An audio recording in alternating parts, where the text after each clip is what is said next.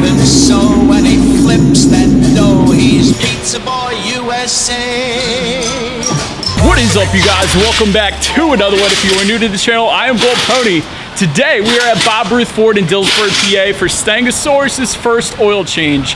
I know it's been almost a year since I've owned the car. I don't drive it all that much. It's only got like 4,500 miles on it, but here we are today. Worst part is always getting it up on the lift with the lowering springs, the new side skirts from Cervini's. They look amazing, but it does make for a little bit of a challenge when you're going to lift the car. So I knew Bob Ruth Ford will make it work though.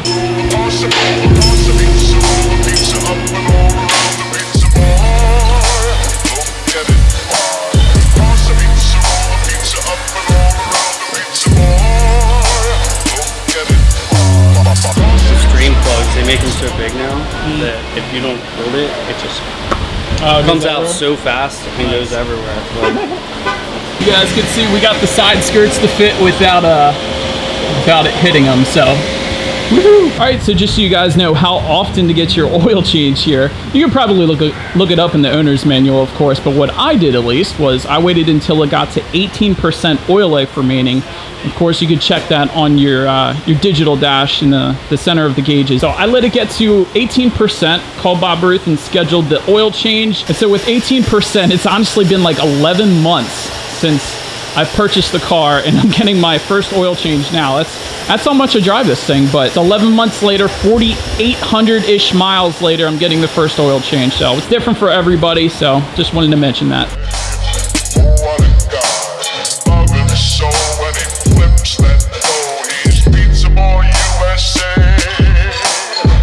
All right, you guys, I think we're just about done here. We're wrapping it up. 10 quarts of oil later. So one more thing though, I wanted to show you guys. There is an oil catch can by JLT in there.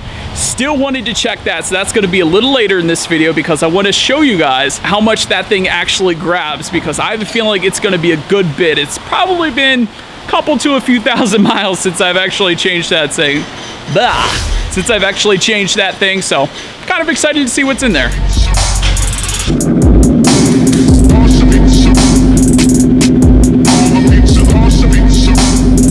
All right, so some good news there. First 2 oil changes are free if you buy a car at Bob Ruth Ford in Dillsburg, PA. That essentially means for me, the first 2 years of oil changes are at no cost.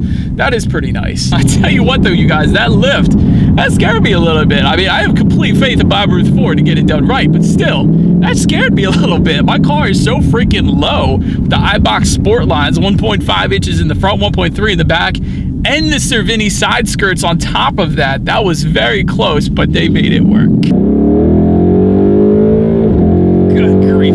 All right, so back to the plan. What I am now going to do is go up to Mechanicsburg, PA, film a couple different cars, a couple different reviews, and after it all, I'm going to pop the hood, check the oil catch can, because when you change the oil, you got to change the oil catch can along with it, of course. And let's see what the JLT Oil Separator actually has. Stay tuned. I will see you guys in a couple seconds.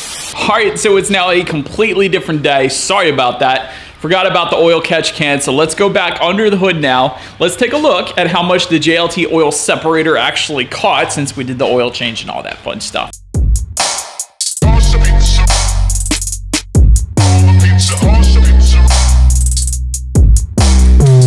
All right, here it is, you guys. Decent amount. Definitely caught some oil there. Yeah, I think it's safe to say this thing actually does its job. So if I haven't already, definitely recommended. So let's go ahead and dump this and put it back on.